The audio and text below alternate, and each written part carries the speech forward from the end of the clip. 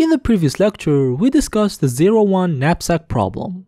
To solve it, our first solution was to traverse possible subsets of items with backtracking, then we optimized the solution with dynamic programming.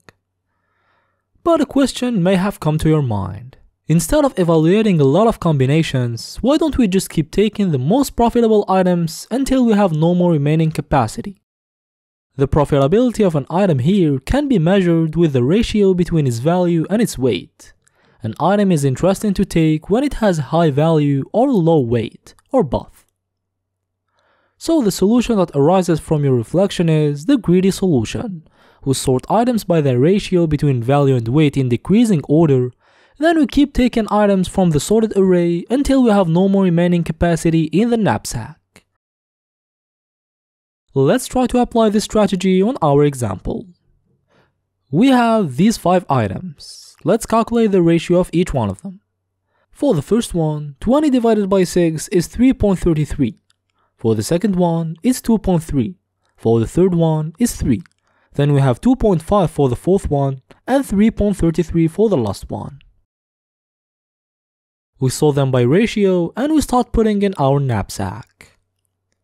The most profitable item is the item 0. We add its value, 20, and we subtract 6 from remaining capacity. Next profitable item is the item 4, with the same ratio. We can take it, we add its value, 10, and we subtract its weight, 3. Next profitable item is the item 2. We add its value, 15, and we subtract its weight, 5. Next profitable item, the item 3. Its weight exceeds remaining capacity, we stop. And what total value did we get? We got $45. Is it the best value we could get? No, with our previous solution we got 55. We deduce that the greedy solution doesn't always give the optimal solution. The reason behind it is that sometimes the greedy algorithm fails to use the whole capacity, a capacity that could be better exploited by taking items considered less profitable, but that will still give a greater value by using that unused capacity by the greedy method. For example, here the greedy algorithm didn't use 6 kilograms, what a loss. Instead of taking the third item at the end, we could take the fourth one. It's considered less profitable because it has a smaller ratio, but it would still give a greater value thanks to those 6 kilograms we didn't use. The greedy solution doesn't work for the 0-1 knapsack problem, but it works for a variant of it, the fractional knapsack problem, the problem we will discuss today. The fractional knapsack problem follows the same concept.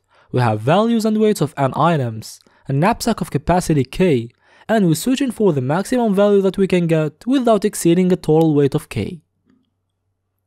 The difference is that in the 0-1 version, we can either take the whole item or not take it at all, but in this problem, we can take a fraction of an item. This is why xi is between 0 and 1 inclusive, not just 0 or 1. So xi can be 0, we don't take the item I at all, it can be 1, we take the whole item I, or it can be, for example, 0.3. It means that we take 30% of the item I. And obviously, when we take 30% of an item, we will get 30% of its value only.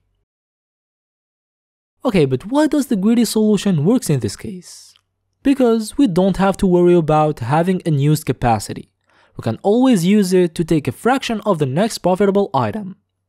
In the example, we calculated the ratio of each item, we sorted, we took the item 0, the item 4, the item 2, and we stopped at item 3, because 6 kilograms weren't enough to take it. But in the fractional knapsack problem, even if we cannot take the whole fourth item, but we can take a fraction of it. The weight of the item 3 is 10 kilograms and we have only 6 kilograms left, so we take 60% of it. We add 60% of its value, 60% of 25 is 15, we get a total value of 60. And this is the optimal result. We can't find a combination with a value higher than 60 that fits. You can try if you want. Because we're using our capacity in a smart way. We're taking items that have a value per kilogram that is as high as possible. We keep doing this until we don't have enough capacity to take the next profitable item, we just take a fraction of it and we stop. Let's try to implement this. Items are identified with their index 0, 1, 2, etc. So we just make an array of n indices from 0 to n-1 inclusive. Now we sort them. We sort them according to the ratio. The ratio of an item I is its value, values of I, divided by its weight, weights of I. And we put reverse to true to get them in decreasing order.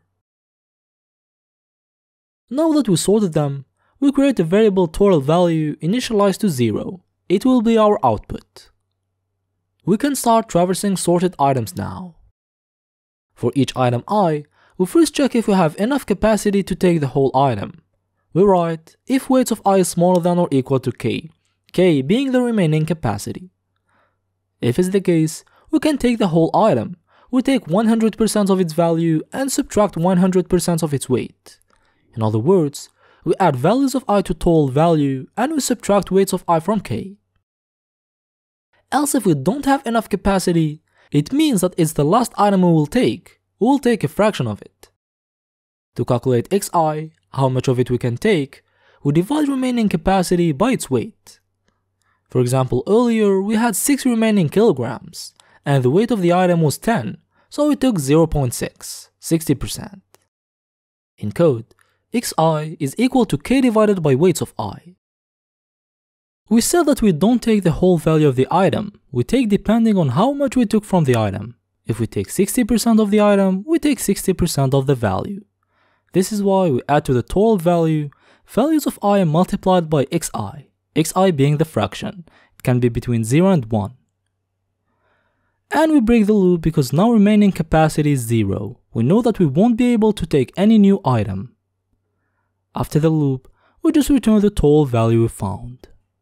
And this is the greedy solution for the fractional knapsack problem. For the time complexity, we're creating an array of n indexes. It costs O of n. Then we're sorting n items, which costs O of n log n. Then we're traversing them while doing O of 1 operations, which costs O of n. We get a time complexity of O of n log n for this solution, where n is the number of items. I hope that you understood the solution. If you want to support the channel, you can like and subscribe to the channel, or you can buy one of our courses. See you in the next video where we will discuss another variant of the knapsack problem.